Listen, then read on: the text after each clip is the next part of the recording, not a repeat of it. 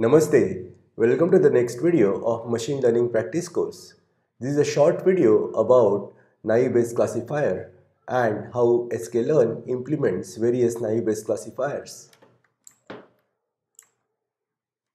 We know that naive-Bayes classifier uses Bayes theorem for predicting the probability of a sample belonging to a specific class.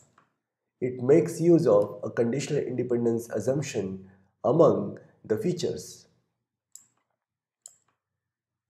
Naive-Bayes learners and classifiers can be extremely fast compared to more sophisticated methods. Let's look at list of naive-Bayes classifiers implemented in sklearn.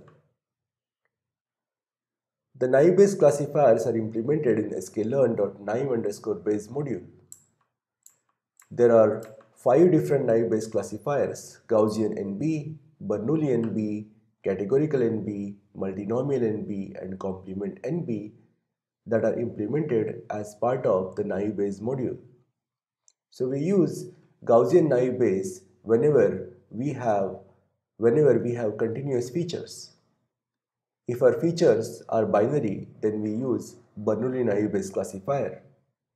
If our features are distributed according to categorical distribution, we use CategoricalNB classifier.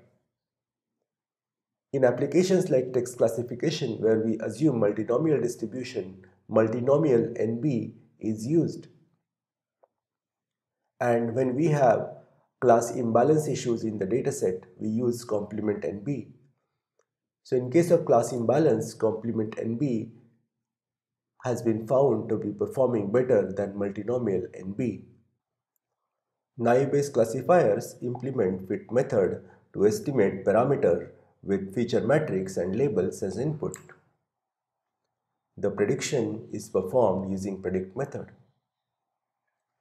So in this short video, we studied different naive-Bayes classifier implemented in sklearn.